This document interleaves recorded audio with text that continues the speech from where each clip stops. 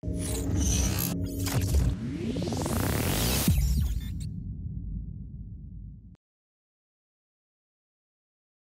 everyone, welcome to Beta Empires. Friends, we discussed about all the devices and attachments of the MRT Ultra package in the theory session. Now, let us check it physically.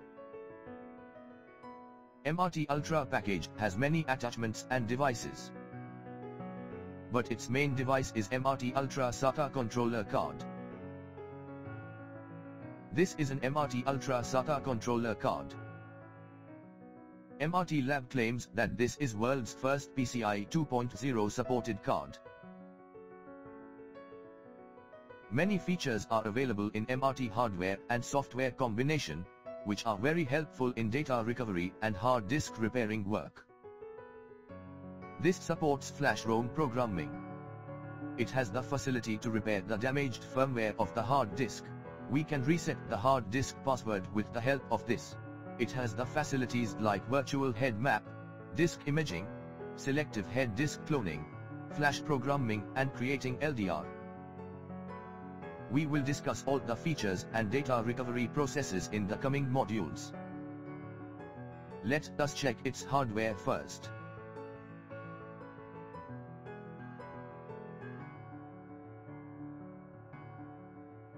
The main attachment of the MRT tool is MRT Ultra PCI SATA controller card. It is visible here that this is MRT Ultra SATA 64 era card.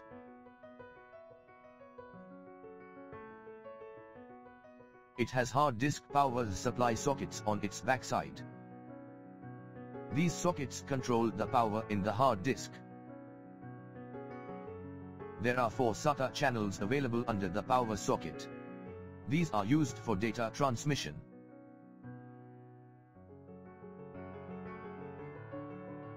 Channel marking is done behind the power supply socket.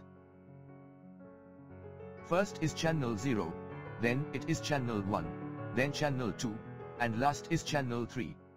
All 4 channels can be used parallel for hard disk repairing and data recovery work. Here, we can see the sockets for MRT power input. Connect SMPS 4-pin latex connector to the power input here.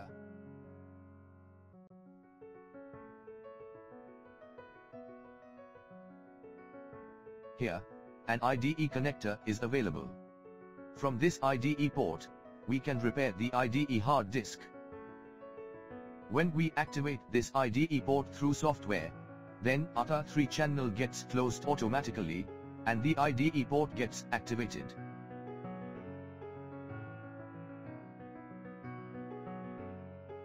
There is a connector on the SATA controller card for ROM programming. The MRT programmer is connected to this.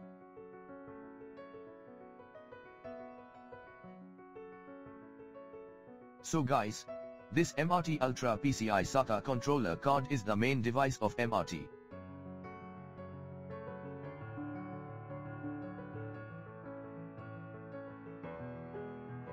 Another attachment of MRT is a USB to UART adapter. This is a dual-core communication channel adapter. Here are COM0.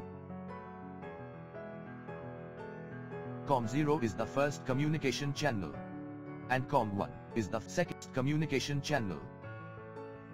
Here, a CP2105 dual communication IC is connected. This is the IC for the serial communicator. Here is a USB 2.0 Type B connection port. This is used to connect the UART to the system. The next device of MRT utility is an MRT programming unit. Any SOC IC can be read and written with the help of this programming unit. If there comes a problem in reading the ROM of any hard disk through a TA or serial port, or the ROM is physically damaged, then we can try reading such ROM IC through this programmer. There is a connector at the backside of the programmer. This connector is connected through this connector which is at the backside of the SATA controller card.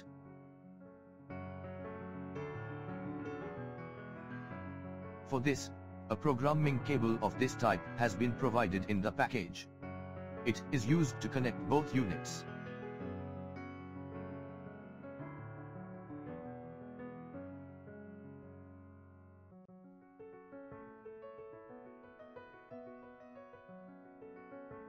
Friends, there are 8 different hard disk UART connectors available in MRT tool package. These connectors are used to connect hard disk and UART device. The size and pinout of these connectors are different, so that different hard disk of different companies can be connected. Terminals of the hard disk can be connected to these connectors. Here, we can see that this attachment is for the Seagate company hard disk. There is a 4-pin connector at the front end of this connector. Here the first pin is TX, second pin is RX, third pin is ground, and the fourth one is NC.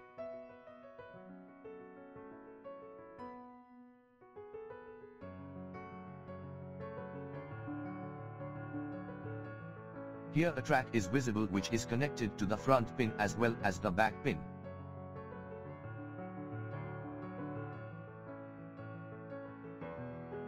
These hard disk UART connectors are connected to the UART adapter.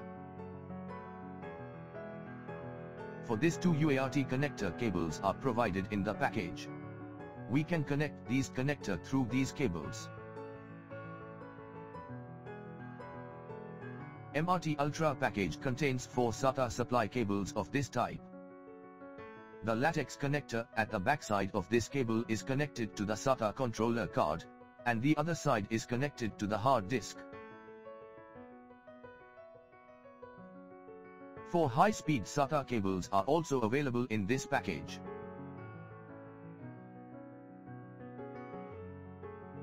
Let us now check that how all these cables can be attached to these connectors.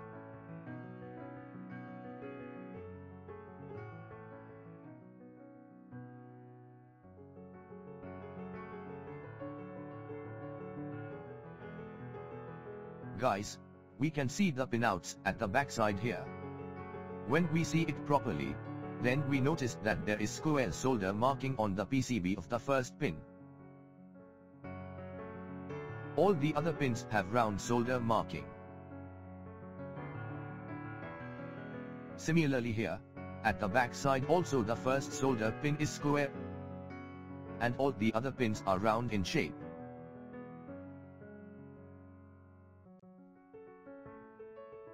In the same way on the other connector also, the first pin has square solder marking,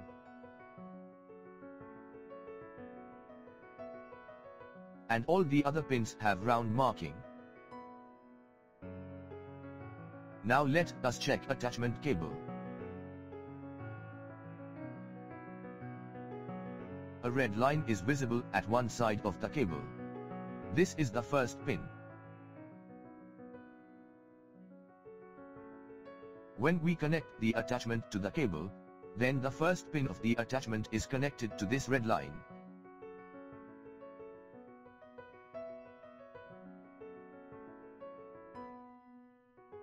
A red line is visible at one side of the cable.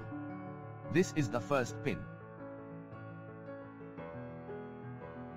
So we connect all the cables according to this.